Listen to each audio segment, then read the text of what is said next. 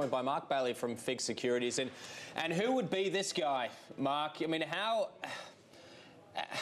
what do you say? You just go in there and try and pretend like everything is fine at home, everyone's on the same page at home, and really it's just a complete state of flux? Yeah, good morning, James. I think that's exactly what David Davis has to do. He has to kind of go in there and, almost project a united front. But again, there's calls in the UK press over the weekend that maybe Theresa May only has 10 days to turn around her premiership, prime ministership, sorry. And, the handling of the tower fire in Grenfell Towers, she hasn't done particularly well there. So there's talk that maybe there's some kind of a stalking horse from the soft Brexit camp. Again, doesn't help that united front. But the negotiations start today.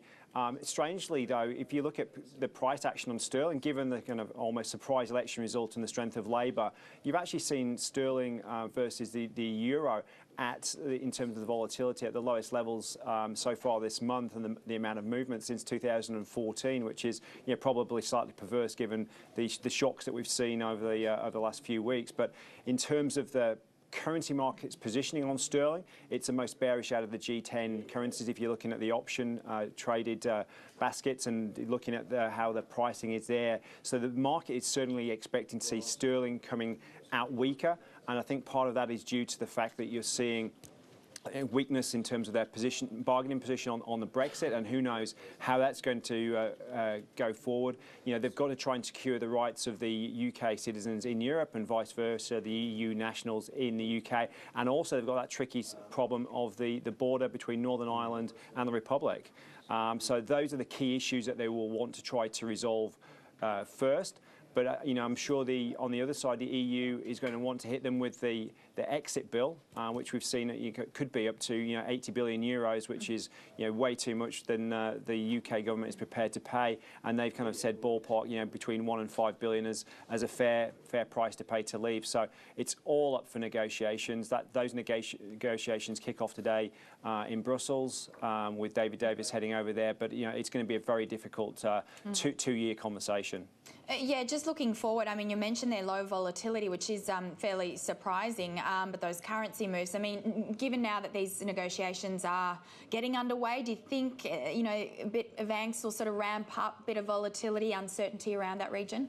I think so, and I think the markets will hinge slightly on some of the rumours and some of the deals, or the positioning that does take place. So I've seen a lot of talk in the financial markets. It's more about the tone of the negotiations, and if the tone is constructive, then I think that will help to dampen currency volatility. But I think there's always a chance, and I think it's an increased chance that Britain will leave the European Union without a deal. I think that probability has increased significantly since the general election, since kind of Labour's strength in the polls, and they've still got to cement that. I guess agreement with the Irish party, the DUP, in terms of what they actually need to do to get those guys on board. And again, there's still pretty much a wafer-thin majority in any case.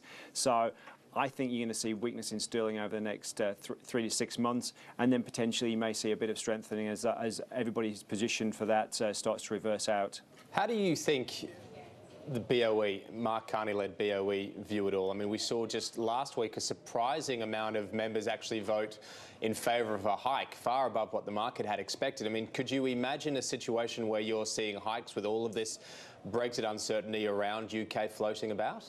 Yeah, look, the Bank of England meeting last week and the 5-3 split in terms of 5 for hold, 3 for hikes was considerably higher than the market expected in terms of favour for hikes. I think one of those is leaving the MPC next month, so she will drop out of the voting. One is a renowned hawk, and the other one was probably a bit of surprise. So it probably actually wasn't as hawkish as initial reads would indicate. But having said that, I still think it's remarkable that the Bank of England has almost kind of seemed to ignore the election result, which was a surprise, and also the chance of volatility coming through in terms of the Brexit negotiations.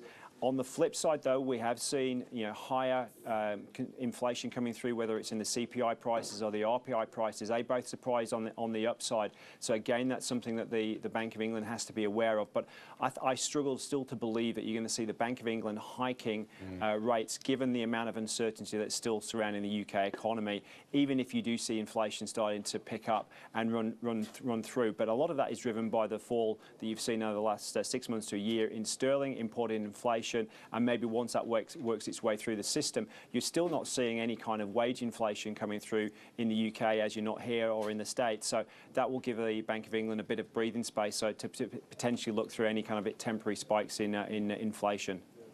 Mark, can we just extend the conversation beyond points decline? Jessica Russett live at FIIG. Well, welcome into the show and putting this one into context now. So all about the data from here on in, and just looking at those home figures, the starts at an 8-month low. It's problematic, is it not? And the market's expressing that to a measure. Good afternoon, Carson. Thanks for having me. That's right. This is another example of some weaker data coming through out of the US.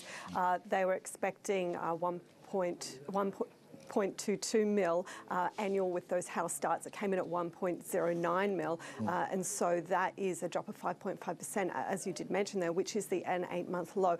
So what we have seen is yields drop lower on the back of that. We've got the 10-year currently at 2.15%, and the highest it's actually been this year has been at 2.63%. So it's come off quite significantly, and this is after there have been, 4 rate hikes.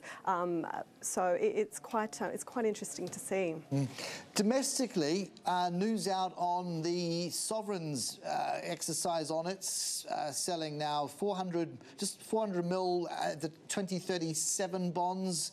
What, a 375 level here? What do we make of this? This uptake, like the uptake. We had some issuance last week on the 3-year. There was 10-year and also 30-year as well. And it has been met with muted demand. Our yields here have actually been holding quite steady. They've been trading around for the 10-year in particular, it's been trading around the 2.39 to 2.41%, and it's currently at 2.4%.